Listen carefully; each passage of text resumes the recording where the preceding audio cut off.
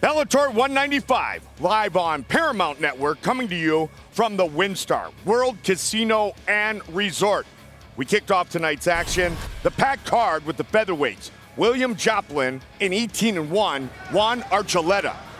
Archuleta just beat him to the punch the whole time. He had a little bit higher pace. Now, Joplin represented himself and his team very well. However, he was on defense all night. You got to have a good offense to win in mixed martial arts. Here we're having a little bit of fun. A drop kick that was actually returned with another drop kick. Monkey see, monkey do. Lead uppercut there by Archuleta. He just stayed real busy. He was very active. He had constant distractions, and this was a very clear, lopsided decision for Archuleta.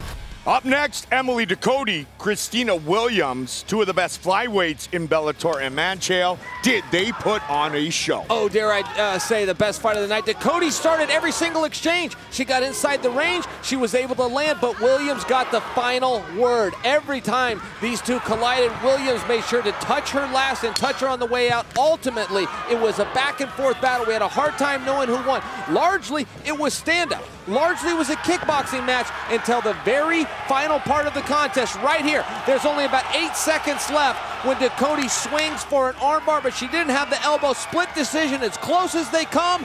Williams takes the win. Congratulations to the Warhorse. Tonight's co-main event, the baddest man on the planet, Joe Warren, against baby Joe Minglo. All right, Joe Warren said, I want to come out here and wrestle. I want to do what I do best. He stuck to that plan pretty well, but he didn't offer enough distractions. Baby Joe was able to finally get the hang of a lot of those takedown attempts. He was able to fend them off before the action ever really got going, and ultimately, he was able to find his target in Joe Warren's face and in his body more times than he got hit. I thought this was a very close contest. I was also surprised by the wrestling of Baby Joe, and I also have to compliment his pace. He held up in the third round. This one also went to the judges, and they had it for Baby Joe.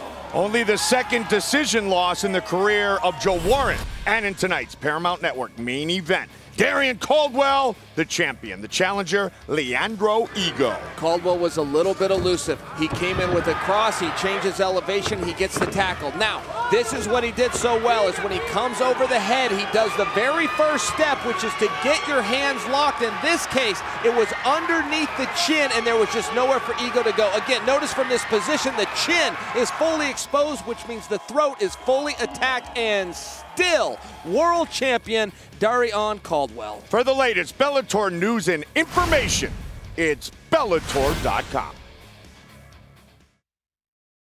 Training partner of Conor McGregor, James Gallagher, is looking for another victory. April 6th, Bellator MMA returns to Budapest when Irish superstar James Gallagher Unbelievable! faces the undefeated Adam Boric. I'm coming here to finish every time. Bellator MMA, presented by Miller Lite, Friday, April 6th at 9 on Paramount Network.